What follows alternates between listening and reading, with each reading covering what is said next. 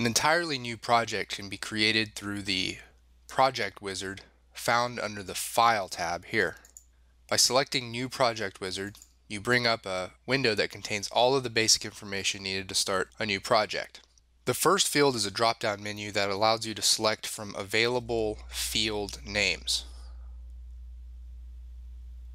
The next step is to name your project.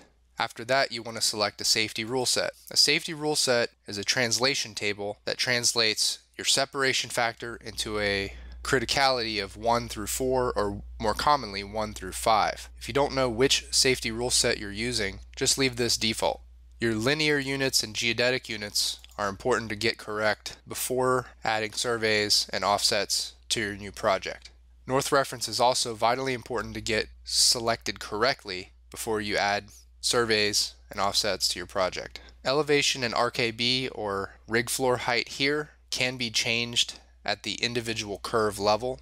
However, you may want to set defaults here.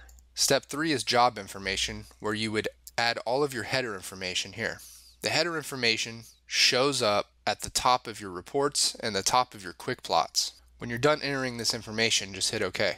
The fourth step is your geodetics information. This is your surface location.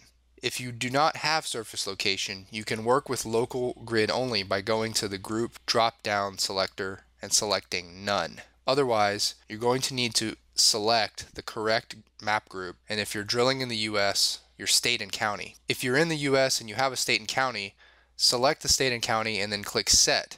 The program will automatically choose your system and datum for you. If you're outside of the US, you will need to manually select your system and datum from the drop-down menus. After that, you can input your surface location by northings and eastings, by lats and longs, and in certain states, by township range section data. Once you're done here, you can click Save and Exit. Once you've entered your surface location, you can hit OK and the project is created. To open the project, click on the plus sign next to it, and remember that you can add as many structure/pads or slot/wellheads as you want by right-clicking on the data form just above it and selecting the Add New option.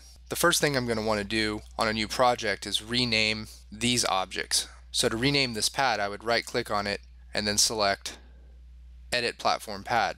I can type in the name here and make sure that the elevation is correct and then hit Save. Likewise, with this wellhead, I can right-click on it and select Edit Slot Wellhead and give it a new name, and also double-check the elevation and RKB. It is important at the slot wellhead level to get the location correct. You can enter the location by local grid, northings and eastings, or lats and longs. When I'm done editing the slot/wellhead, I hit OK. If I want to add a curve to this wellhead, I would right-click and select Add New Well Path.